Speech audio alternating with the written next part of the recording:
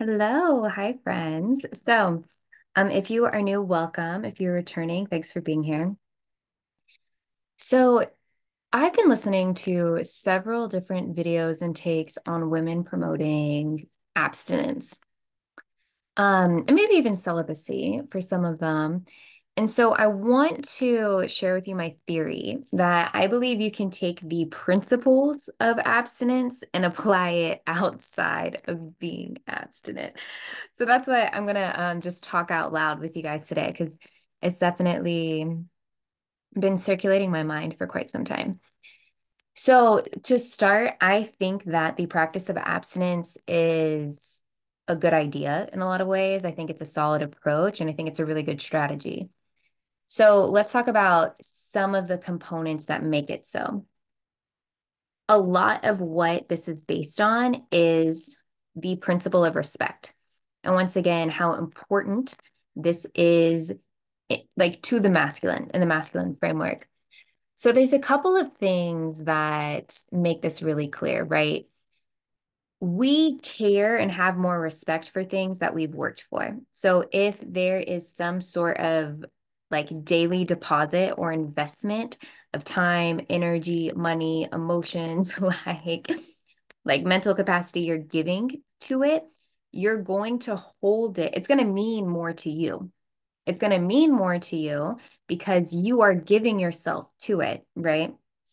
So, and sometimes you're giving like yourself in ways where it's like, okay, yeah, this is challenging for me, or like, I'm in a pinch, but I'm going to do it anyway. And I think that one of the best comparisons I could make is there's a lot of criticism we have on like the new, what are they, the Gen Z? Is there something after the Gen Z? Um, but how they don't care, things don't mean anything, they don't know what hard work is, right? But it's just because they live in a world that's automated. They live in a world with like 1 day delivery. They live in a world where you can like put food on your phone, someone will bring it right to your doorstep.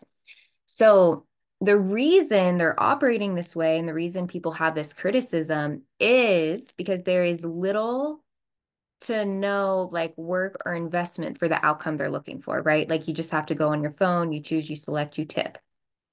Okay, you go on Amazon, like you go to school, they're going to do it for you. If you have a question, you go to Google, get an answer in half a second, right? So you have to understand that the reason we're relating to one another in the world differently is because of the automation. We don't have as much respect for the environment because we're just looking at doing things quickly, right? So I think of in the instance of like, if you order IKEA furniture, you're probably, gonna be a little bit more rough and tumble play with it, right? Like it's not gonna be a big deal if you have to replace it.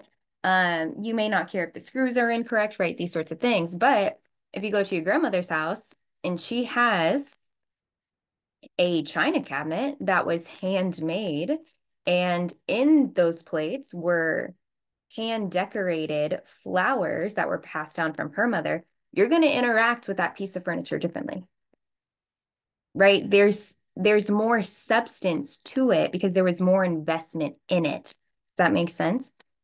So when we're thinking about abstinence, what is going on, once again, this, relationship between pursuit of sex and the, desire for commitment, right? We're having this negotiation with one another is if you're practicing abstinence, the idea is that in order for you to receive this experience, there's going to have to be these levels of investments that are made because it's not accessible to you. It's not automated. It's not automatic, right? Like there is a series of events. And I think if we're being very honest with ourselves, at least I can say for me and people in my world, the things that you are most proud of, the things that you remember very clearly were the instances, the times that you overcame. It's those stories, right, that took showing up, that took the trials, took the errors, that, took the mess ups, falling down, getting up, right? All of those human experiences is what we actually connect with and what we remember and what we feel the best for, the most proud of. So when it comes to courting and sex, that principle is there, right? So that all makes really good sense. The other thing I think is really important is not as much in the US, but in other cultures, there is a vetting of men, right? So in the ideal scenario, the men on the woman's side is able to once again have some sort of um, say, or basically like we can vet the man who is of interest. And why is this powerful? Because in the masculine world, to be a man of respect, basically to be respected by other men is to be a man. It does not mean the same thing if men don't respect you. If you're a man and other men don't respect you, like I don't know if we can consider you a man. You know what I'm saying? Because women, and this is where it gets interesting, women can adore you, like women can even respect you, or women can like love or appreciate you. But the woman is not qualified to hand out the man card. Other men do that, right? And and as a man, you're using your metric not based off of women, but you're using your metric based on other men. So when it comes to courting and abstaining from sex, part of the process in the ideal world is that there are men who care for the woman who are basically making sure that you're like up to snuff, that you are a man of respect, right? And there are some things, and this may be, it's not maybe, this is traditional, but I agree with it, where the masculine opinion holds more weight or is more clear than the feminine opinion, right, of the man. Like I think we each have our own places of that. So the third thing of abstaining and the components of respect is back to the conversation of a container. So the man is the one who creates the containment for the woman, like the feminine to blossom, right? So he does this tangibly. This is where things get like, a little tricky. Like in the Middle East, from what I've learned from some teachers and just some personal friends, is that the judgment of how, good a husband is how radiant his wife is. So there's this relationship there that he is able to have a containment and sustain the woman's brightness, the woman's glow, the woman like being a woman. So what's powerful is that in marriage, there is a solid container that's set. This container is being witnessed by other people. This container is saying, I, as a man, am going to give you a promise, and other people are listening to me give you that promise to, hold accountability. And this is what I'm going to create and establish for you. This is what you know that you are contained in, that you are safe in. And just having, once again, a legality to it has a different structure within the society we operate, right? Believe me, you and I are both aware marriage is an institution. You and I are both aware some of the roots are in marriage.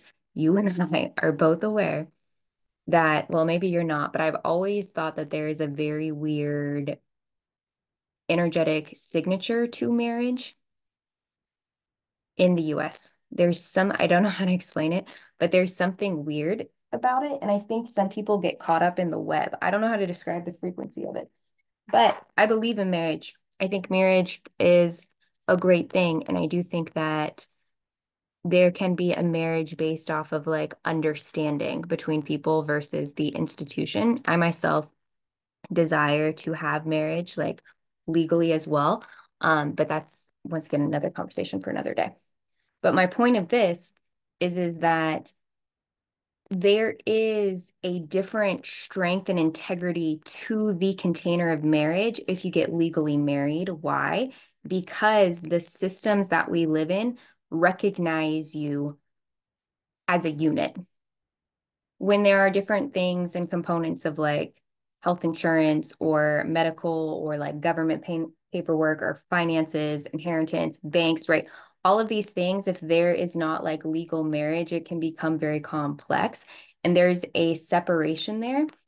So it does not strengthen the container of what the marriage is. Okay. So this is important because this container that he's offering you has a lot of integrity to it, right? So this is a solid house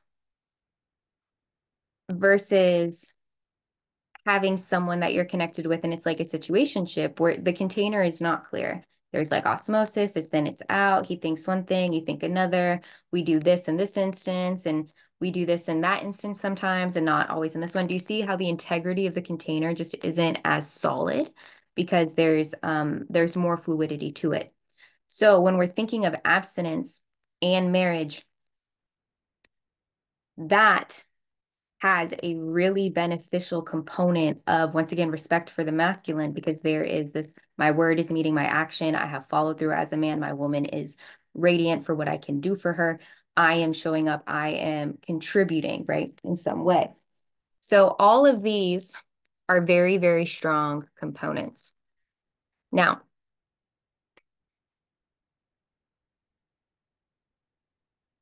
there's something interesting. I'm going to segue because those are the three components that we need to look at as like, okay, so how would we apply those to not having sex? Or excuse me, to those who desire to have sex before marriage. And I should have written them down. So I guess the first thing that I want to share is there has to be a knowing, and the woman has to be very clear on what feels safe to her. Part of that safety is knowing exactly what she wants, how she wants it, and then what feels good for her to express. There is no safety without trust. You cannot be safe if you do not trust. If you don't trust that person, you don't feel safe with them. If you don't trust this park, you don't feel safe in the environment. If you don't trust your boss, you don't feel safe in your workplace. Trust is a requirement for feeling safe. So when we're thinking about sex, or having these principles that make abstinence successful in the way where the man and the woman have a reciprocal relationship, they're recognizing each other's power, they are in a strong unit. You can take that, right, outside of it. And the first thing that you need to know for women is what, how, who are these elements that make you feel safe to express yourself? Because that's where your radiance comes from. That's your true radiance expression without apology. And you can express yourself sexually. You can express other aspects of yourself within sex, but you have to know what is that containment. It may not be marriage, it may not be commitment, right? But you have to know, and you have to be very clear, and you have to like have the guts to communicate it. So the man is going to tell you whether or not he can give you that containment. And then you agree. You either say, okay, I'll go along with it, or, no, I'm going to look for something else, something different. But I think where this gets tripped up and why I'm like the abstinence is like it's like coming in hard. And it's kind of interesting. I don't know that I'm exposed to all these different videos, trying to get comfy, is there's an underlying belief that in sex, the man is taking from you. So the premise of all these videos and all these relationship things that I'm listening to is to prevent the man from taking something, you need to secure an arrangement to where he gives to you so you can give to him. That's basically what marriage is in the way that it's being promoted online or spoken to, right? Once again, I think this is a very important thing to have reciprocal relationships, to have harmony. That's what I'm here for. But that's basically what it's saying. So you can decide this is what I need to feel good, to feel safe in myself and how I want to connect with other people. But women aren't having sex from that level of consciousness. Women aren't having sex from that conviction of knowing. Women aren't having sex in that deep, like, essence and consciousness of who they are, what they want, and what feels good and safe to them. And knowing that that containment, they're not leaking energy. They're full. They're fulfilled. They don't feel like they're lacking. They don't feel like a man is taking. They don't feel like they're being taken advantage of, right? But so many women aren't having sex from that place. They are choosing and having sex from, like, I want to feel connected. I want to feel validated. I want to, feel like I'm like part of something or part of the group, or that I'm like desirable, or that if I'm with this person, it gives me a sense of status, right? Like, so it's like all these tokens that they're looking for. Like, if I have intercourse, I get the self-esteem token. If I have intercourse, I get the clout token. If I have intercourse, then I get to be like the main girl token, right? Like, it's very odd. So, in these instances, when the woman is looking for tokens, it becomes transactional. It becomes transactional. Whether or not she wants it, whether or not she's intending it, if she's looking for something from him, a token, then the conversation on connection and intimacy in its energetic signature, we've lost the consciousness there. We've lost the intimacy. We've lost the harmony. Now we're just having a transaction, and it ends up becoming a very emotional transaction because they're like their feelings, they're this, and why aren't you here? Why aren't you doing what I thought you're gonna do? Like, why do I still feel this way when I'm not getting the attention? Right? Like, there's a lot going on there. So that to me is a reflection of not trusting yourself or not trusting the environment, the other party. Because if you had trust and if you felt safe to express, there's a freedom there. But if you are saying, okay, if he gives me this, that means this, and I get this, even if it's intangible, right? Like, even if it's just like, social clout, then it becomes a conditional dynamic. And those conditions are placed on certain variables. You have to do this, and then I have to do this, and I'll only do this if you do this, right? And then it becomes very mental, right? So here's what I want to say. It's very, very, very, very, very, very, very, very, very, very, very, thousand more varies, important and critical as a woman that you know who you are and you know what you want, because the standards are going to come from there. Your selection process is going to come from there. You don't need to get heady about it. You don't need to get mental about it. You don't need to go see what the YouTubers are saying about it. You know, but you have to know from you, from your sense of power, from your sense of wholeness, because you'll be able to see very clearly if someone is able to match that, if someone's able to reciprocate to it, if someone's able to add value to you the way you add value to them. Because it's a knowing, right?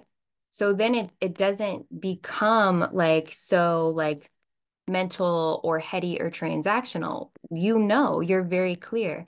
You can maintain the state of connection with yourself. You know what containment it looks like there. You know he's a good man, period, based on what you can observe and you can receive and listen and hearing what he doesn't say. You're going to be able to vet him because your knowing already comes with a set of standards that are within you.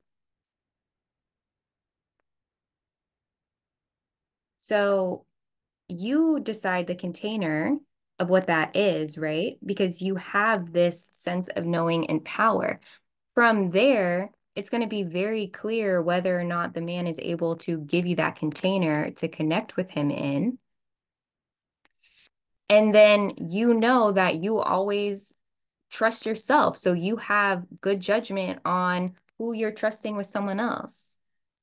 And you get to decide that container. And that container can look like marriage. That container can look like waiting until you get a proposal. That container can look like you're a really good friend. I'm living my own life, and sometimes we connect. That container can look like I'm dating a couple other people, but I like you. That container can look like I want to explore and like feel free in different animations and, and sexually. And I know that I got you. You got me. You can decide the container, but the only thing is, once again, is the principles of trust and safety, knowing who you are, like knowing where your power comes from, deciding on the container that is with integrity, that's strong, that no one can break, that you're not going to like mend, and then you select accordingly.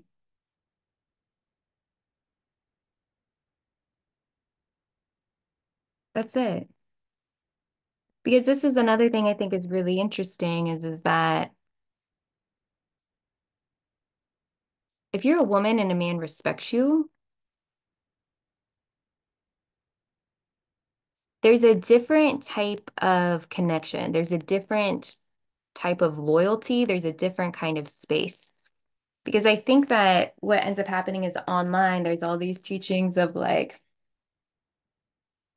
make sure the man respects you by having, really high standards or being really hard to catch. Like all, once again, in some way or another, the woman has to create this distance for the man to travel. Once again, I think that's important. Once again, if there's too much automation, we talked about at the beginning, you're just the IKEA furniture. So I get that. But it's like they're saying, okay, stay far away from him here, right? So he works to get to know you. And then on the other side, like be really sweet and like super cute and like kind of do the baby doll and like have that like really happy feeling and just like the wow and the hero complex of like, thank you so much. And like, this world is a really scary place. Can you help me? And like, so it's to me, this is what I'm hearing. This is what I'm noticing that the respect that the woman is being taught is to create the distance, right? I'm hard to get. I'm not always going to text you back. Can't have sex until your marriage, right? Like whatever your like distance is. Then on the other side, it's like, be really like sweet and like blah, blah, blah, blah, blah.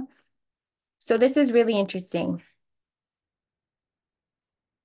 because there's respect happening in both places where if there is effort made, there is respect here, right? Like the man is respecting himself as he's coming to you, and then the man respects you for like holding a certain standard, right?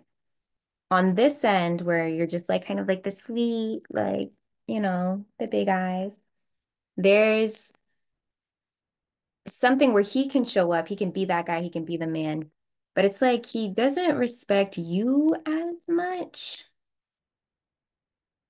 but he respects himself. He respects that he's able to do these things. He's able to show up. He's able to help and provide for you in that way. So in this end, it's more like he respects the standard. He respects that you can hold the standard, right? But there's something very different when you, as a woman, he respects you, not just the standard, not just him respecting himself. He respects you.